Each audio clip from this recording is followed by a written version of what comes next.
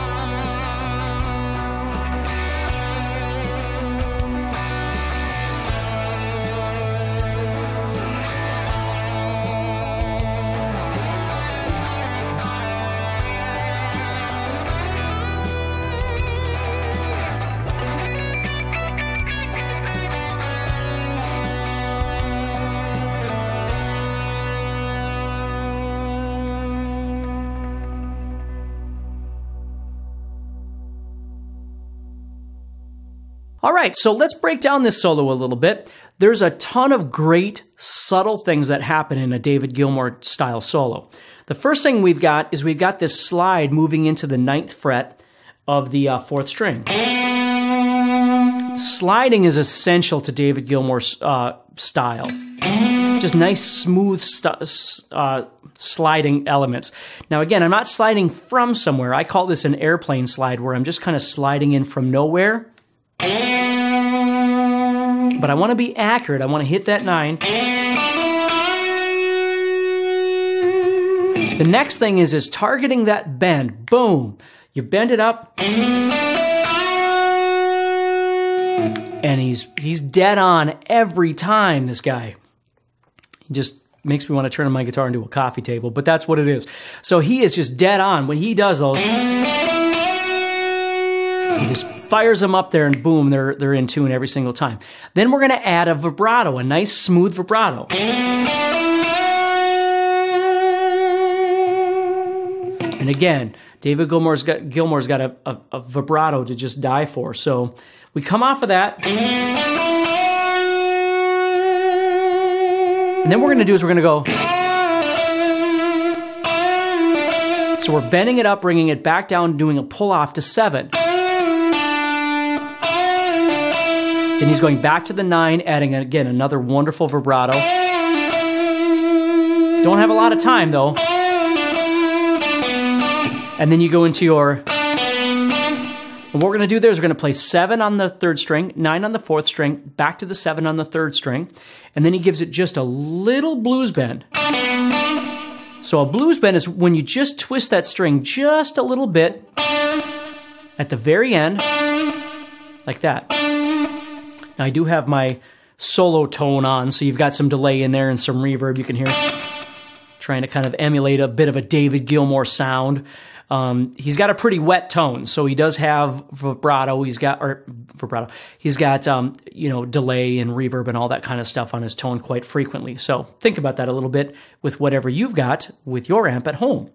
So we've got... Then we go...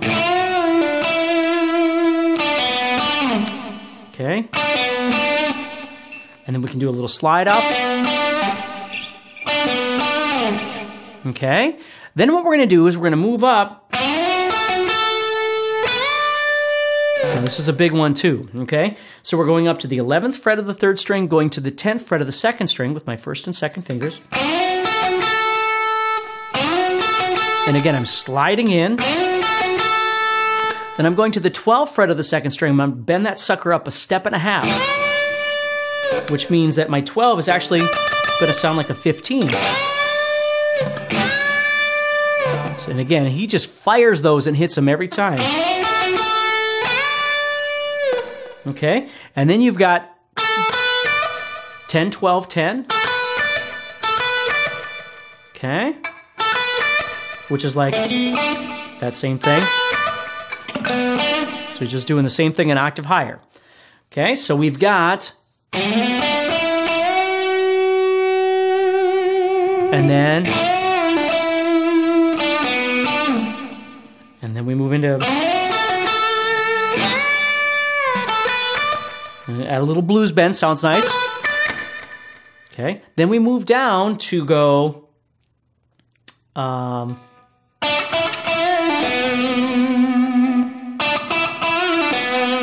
really making the guitar talk, using some staccato in there.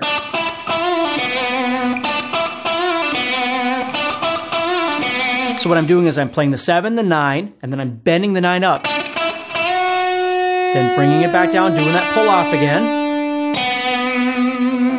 And then I'm going to the 9th fret of the 4th string, which is my B. That's my root. We do a little slide off, which happens a lot too at the end of a phrase. He'll slide back off. Okay, so let's do this together, okay? From the beginning. We got our lick number 1. Add a vibrato. Lick number 2. And then our little tag. Okay, and you can either do a little blues bend and stop, like that, or you could do a little blues bend and maybe do a slide. Or you could just do the slide. Whatever you like, whatever feels the best to you. The trick with a lot of the David Gilmour stuff is that it is staccato. Sometimes he'll use these big legato lines, and all of a sudden he'll have something that's very short, and it might just stop like that, which is cool too. Then you've got, okay, that's the 11-10, so we're going 11, 10, 11, 10. Now here comes our step and a half bend. And then add a little blues bend at the end of that. And then we've got our little tag here, the staccato lick. Okay, now we're going to do this. We're going to take this. Okay, this is another thing that David Gilmour does a lot, and it just sounds so awesome. It reminds me of people like Eric Johnson and Richie Kotzen and all kinds of different players like that. But he does this nice melodic kind of movement. And what we're doing is we're playing pentatonic primarily, but here all of a sudden we're adding in a note called the 9th, or the 2nd sometimes it's called. So what we're going to do is we're going to play 10th fret of the 1st string with our middle finger. We're going to do a pull off to 9, then 10, and then 9.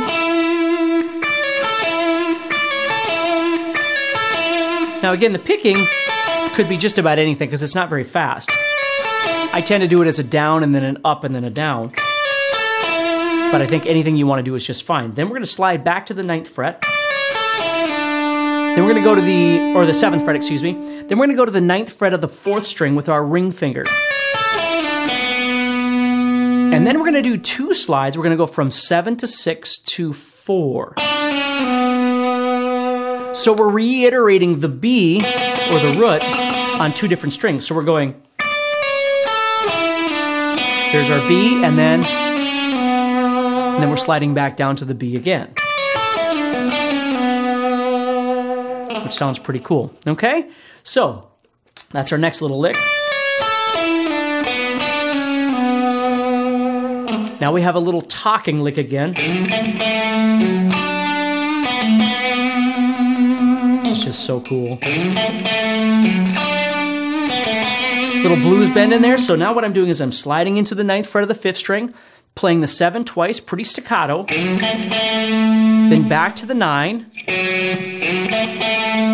Then I'm going to go to the 7th fret of the 3rd string and give it a little blues bend. Again, at the very end, when you're ready to leave, that's when you want to give it a little bit of a bend. That's what causes the blues bend. If you do the blues bend too early, it just sounds like you're out of tune. You don't want to do that. You want to wait till you're just about ready to leave. And then boom, you throw that little bend in there, and then you go wherever you're going, which in this case is the 9th fret of the 4th string, or the B again. Okay, now when we get to that 9, we're not going to settle in. We're going to play 9, 7, 9.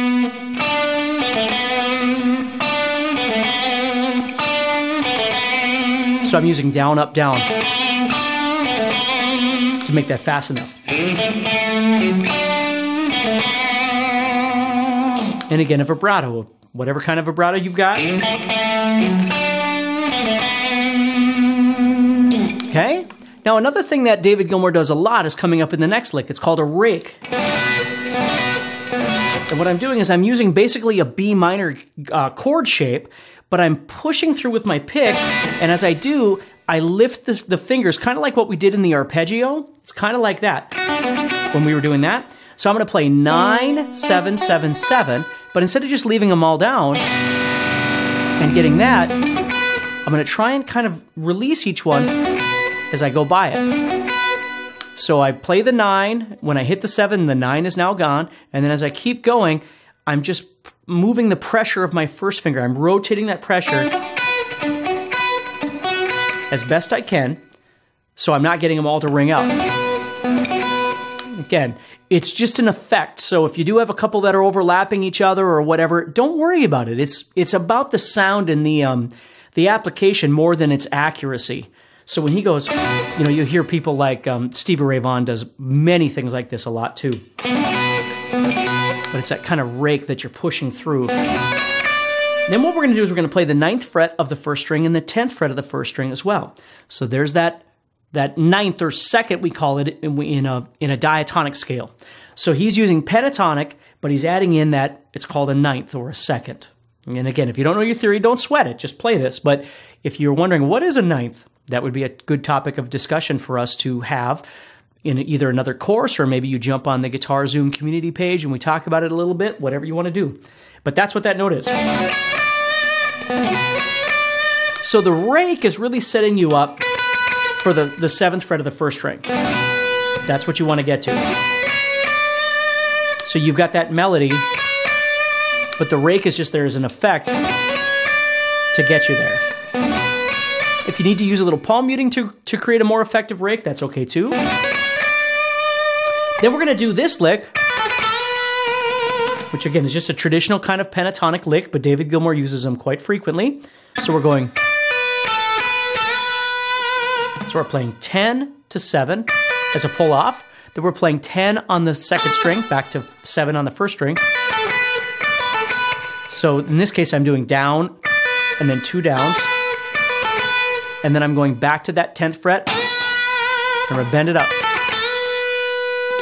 Now for me personally, I do that 10 on the 2nd string that I'm bending, I do that with an upstroke.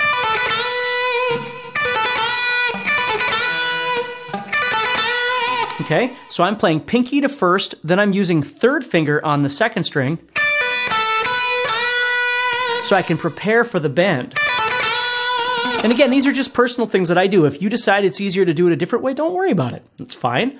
I just want to explain to you what I'm doing so you go, what is he doing there? And then you know what I'm doing. Okay, so it's still got that fire thing where you just hammer out that bend and then you add a vibrato, which is a really confident thing that David Gilmour does in his playing all the time. And I wish I could do it just as well as he can, but I'm fairly convinced I cannot. But just fire that sucker up there and then give it a vibrato. Okay? Then he's going to do this really cool triplet style lick, which goes...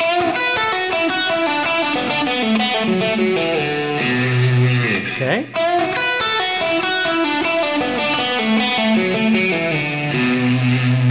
Okay, so basically what we're going to do here is just this long lick. It's a repetitive pattern, if you want to call it that. I'm playing 9 on the 3rd string. I'm bending it up a whole step, and then I'm playing 2 7s on the 2nd and 1st strings. So a kind of a Chuck Berry style lick to begin with. Then we're going to play 10, 7, 9, starting on the 2nd string. So that 10 and 7 is a pull-off for me. So I'm playing down, down, down, and then up, and then a down at the end. So again, as you learn these patternized ideas, you may wind up changing the picking a little bit, but develop each piece individually. Instead of trying to take on the whole entire pattern, just learn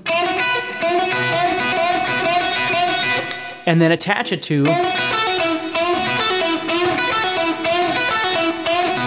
so it makes sense and it feels comfortable within your hands. Okay? Then what I'm going to do,